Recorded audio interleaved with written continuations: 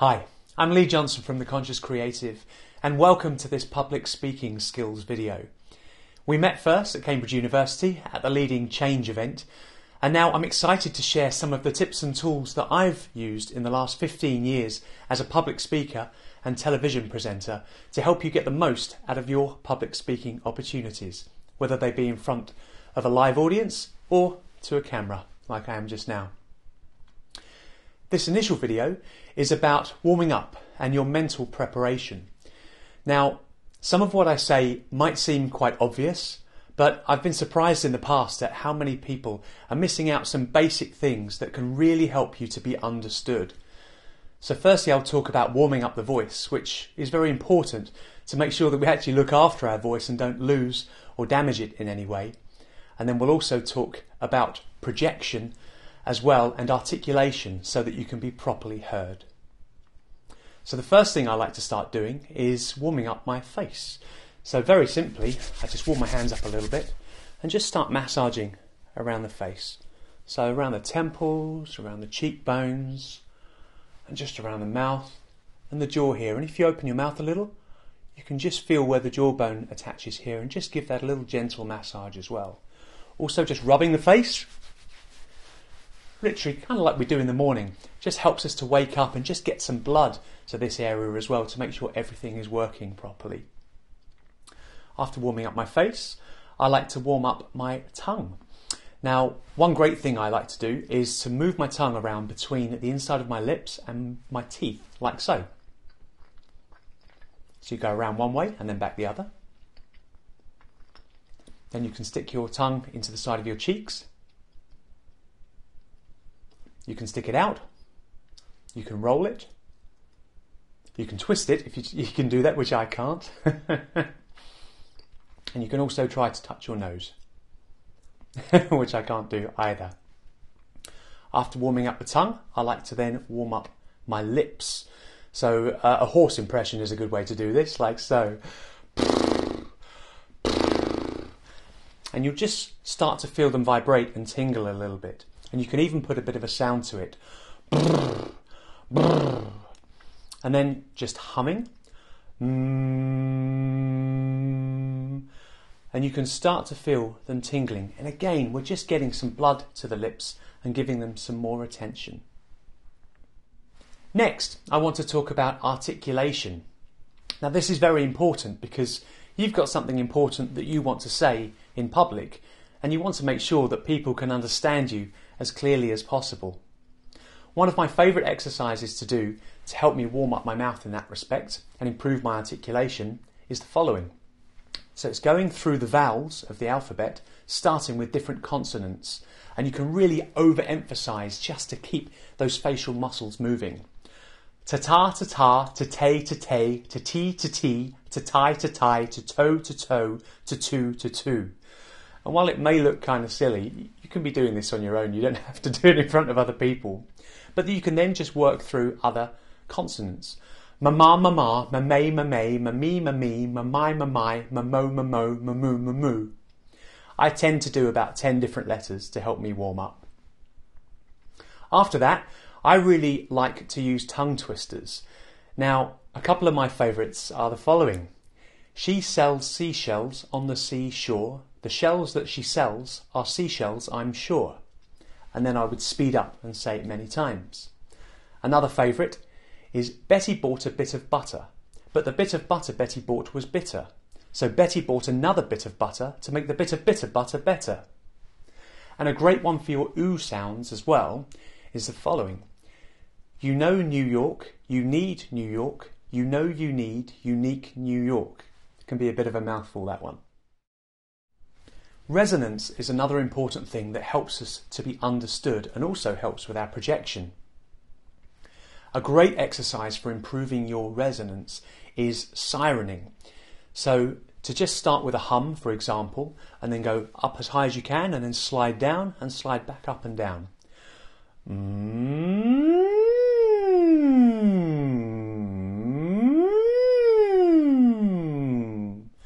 So as you do that now, you might find that as you go into the high notes, you feel the resonance in your face and the top of your head, And when you move down into the lower notes, you can feel that resonance drop down into your chest.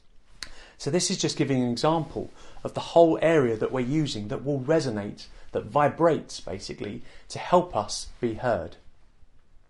So just do it again and just feel that resonance moving all the way through.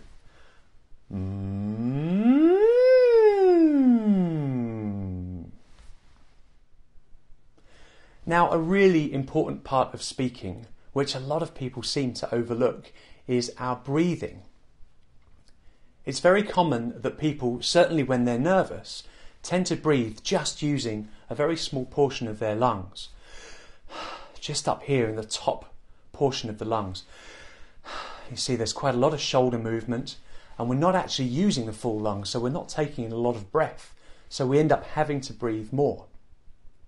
But the lungs, in fact, of course, are far more three-dimensional, more like balloons. So they open downwards and outwards, to the front, to the back, to the sides. And we can demonstrate that now. If you just put your hands on your ribs, okay? So just under your rib cage, here, is your diaphragm. It's a large muscle that sort of sits like a dome underneath your rib cage.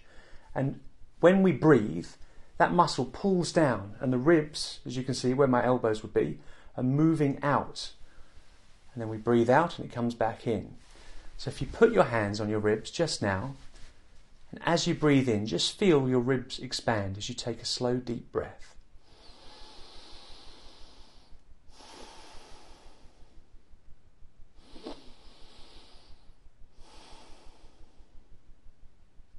There, so we can actually breathe using our full lungs.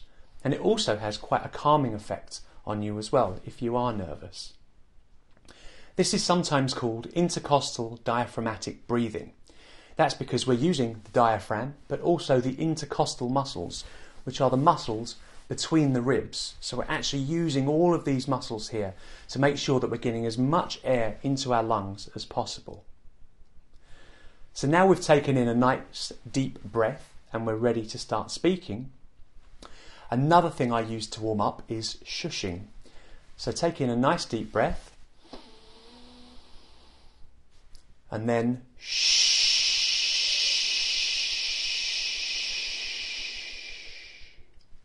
So as you shush, you can feel your ribs coming in and you can feel the force of that breath coming out.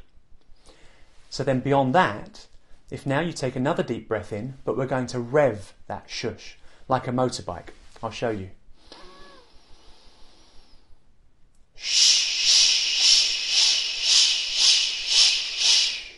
And you can feel as you do that, the stomach muscles just moving inwards and pushing.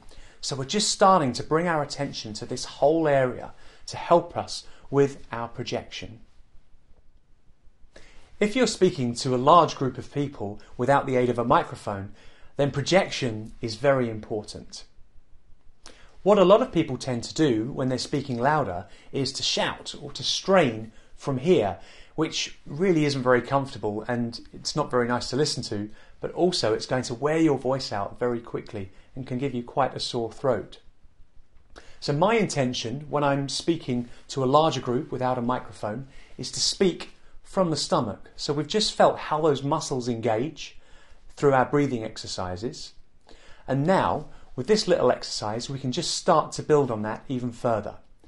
So using the words flee, fly, flow, we're going to take in a big deep breath and then project from the stomach using those words.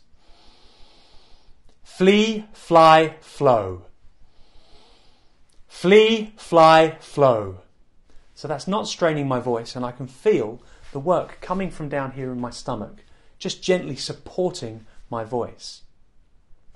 Another thing when you are talking to a larger group is to aim to be heard by the people at the back. Now that's not to mean that you just look at those people or you sort of glance over the top of everybody, but just make sure that you're speaking to the people at the back of the room to make sure that everyone in the room can hear you clearly.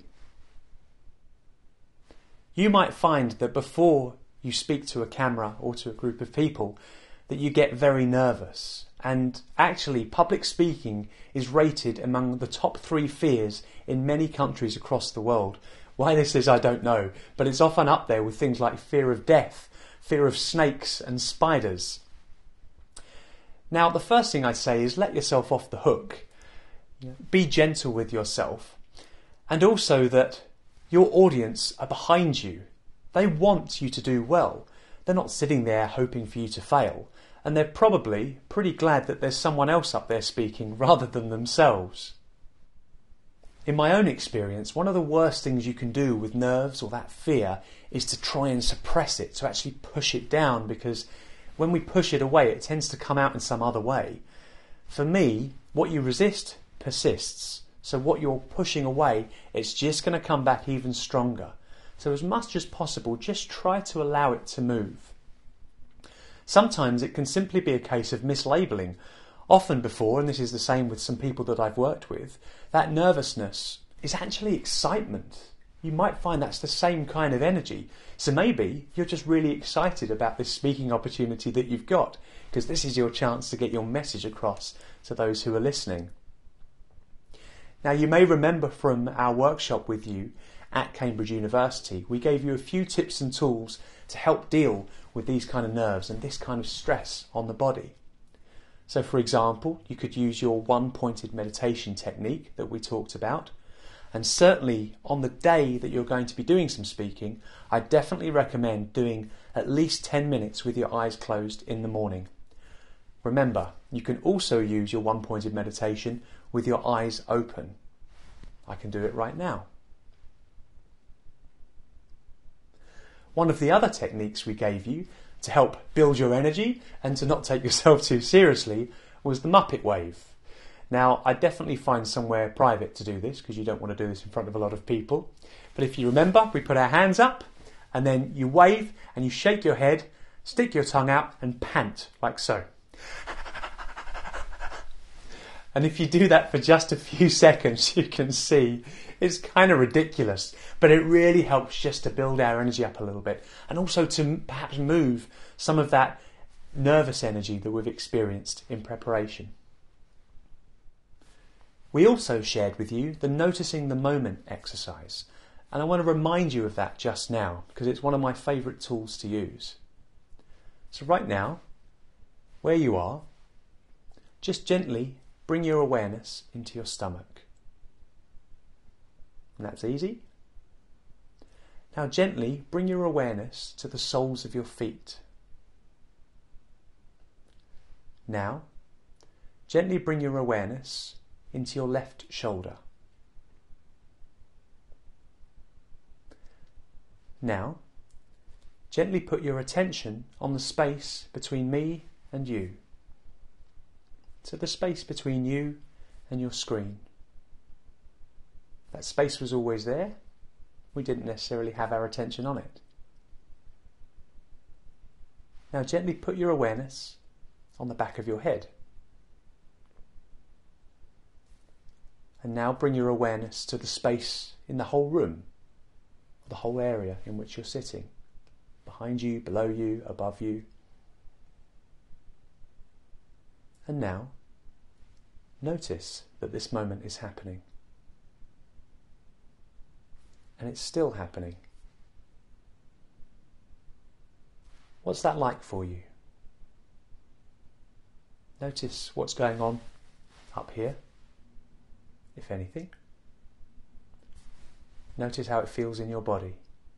And now gently, again, just notice that this moment is happening. I find this a great exercise to help centre myself before I'm speaking in front of a lot of people. So that's the end of video 1.